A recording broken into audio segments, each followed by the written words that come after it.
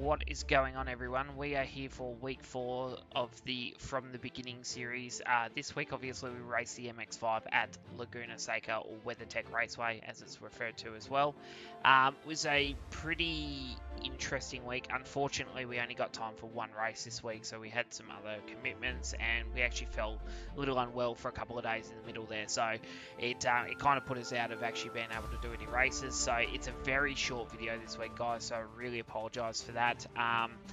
And we're going to do something a little bit different this week, and we're actually just going to review the start of the race from a couple of different angles. I just want to show you guys a couple of little things, and then we'll talk about how we finished and obviously the championship standings for the week. So very condensed little, probably 5 to 7 minute video here. So really appreciate everybody that's been watching these and the track guides each week.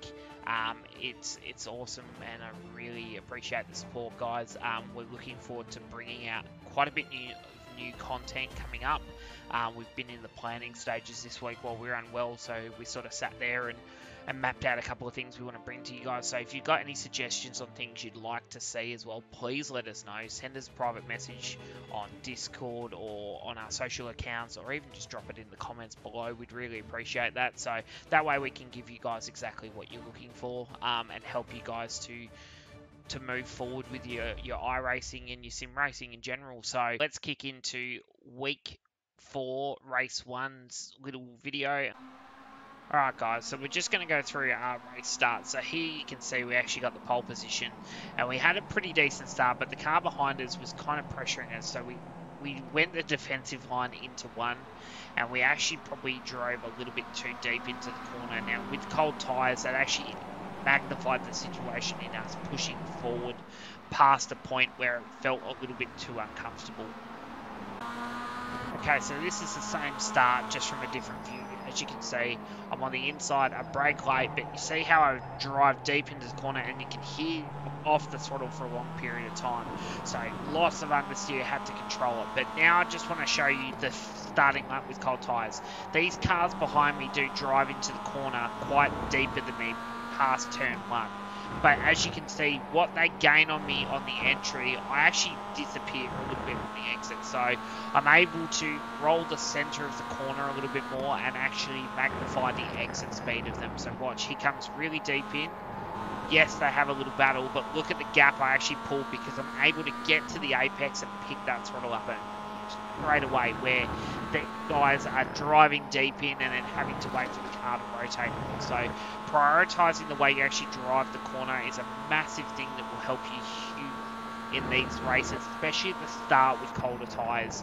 It just doesn't seem to have the effect. Same here, they make a huge gain on me, and then look, I'm able to drive out of the corner quicker than them. One guy actually spins on the curb on the inside, which is really unfortunate, but you can see the gains that I'm making.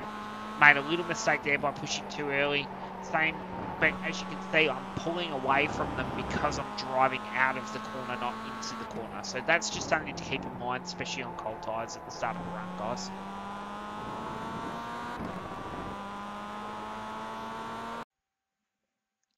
Alright, guys, so this is race 1's results for week 4, and it's not been too bad for us. Yet again, we're in that second split, and we were car 5. So we're right in that halfway point. We seem to be taking a slight step forward each race, but we're only moving forward like 1 position. So that's not too bad. I'm pretty happy with the progress so far. So we won that race by 7.7 seconds.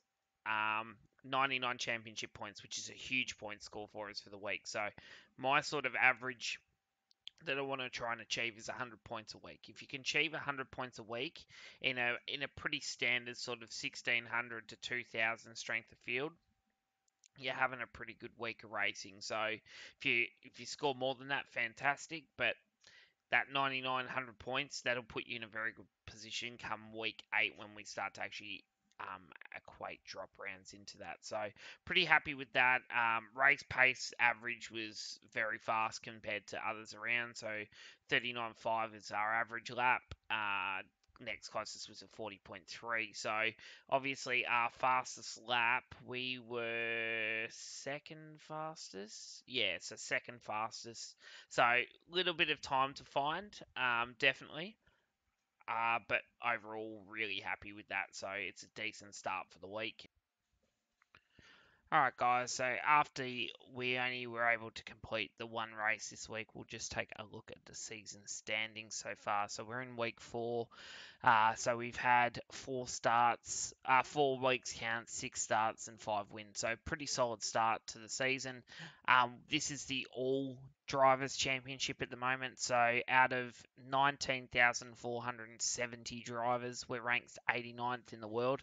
So that's a pretty cool little number there to be in that top 100 out of nearly 20,000 drivers is awesome. Obviously, there's a lot of drivers that don't do every week and stuff like that. So even if you'd say only a quarter of that's completed actual every week so far, it's still a pretty sort of cool achievement to be in that place at the moment. So, and then as we look at rookie, I think we were P5 or P6 last week in the standings.